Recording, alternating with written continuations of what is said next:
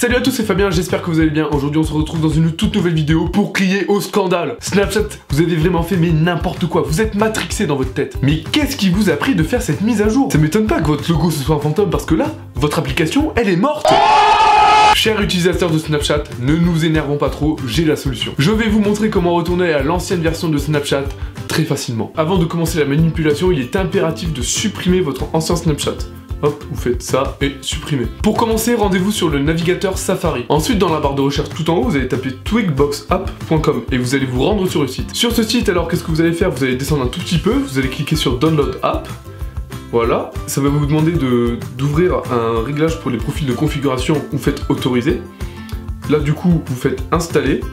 Vous mettez votre code, ne vous inquiétez pas, ça va pas pirater votre téléphone ou je ne sais pas quoi. Vous faites installer. Une fois que Twigbox est installé, hop, vous cliquez dessus. Voilà, vous attendez que ça s'ouvre, vous virez la pub parce que ça on en a clairement mais rien à faire. Ah, j'ai cliqué dessus. Donc hop, vous appuyez sur App, vous descendez un peu, vous appuyez sur Tweaked App. Là, vous descendez encore. Et là, vous avez plein de versions de Snapchat. Et vous, ce que vous voulez, c'est l'ancienne version de Snapchat. Donc ce que vous allez faire, c'est que vous allez cliquer sur Snapchat++. Wow, les Star Wars. Ensuite, vous faites installer. Installer encore une fois.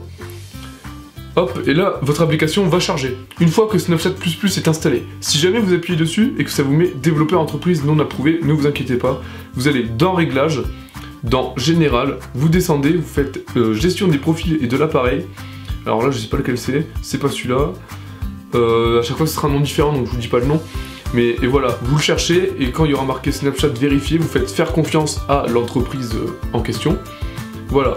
Une fois que c'est fait, vous pouvez du coup aller sur l'application tranquillement et mettre vos identifiants pour avoir l'ancienne version de Snapchat.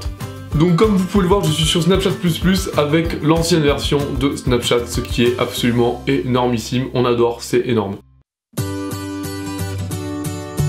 Si ce tuto a fonctionné pour vous, n'hésitez pas à laisser un énorme pouce bleu en bas de la vidéo, ça montrera aux gens que ce tuto fonctionne vraiment. Il n'y a pas si longtemps, j'ai fait une vidéo du même genre pour avoir 10 heures en Spotify Premium gratuitement, n'hésitez pas à aller la voir, cliquez ici, elle est là, et je vous jure que ça marche pareil. Voilà, la vidéo touche donc à sa fin, n'hésitez pas à me rejoindre sur Snapchat non plus, je pense que j'aurais mis un lien en bas de toute la vidéo, parce que je suis un putain de gratteur. En attendant, je vous dis à bientôt, pour des vues, pour des pouces bleus, pour de l'argent, ciao!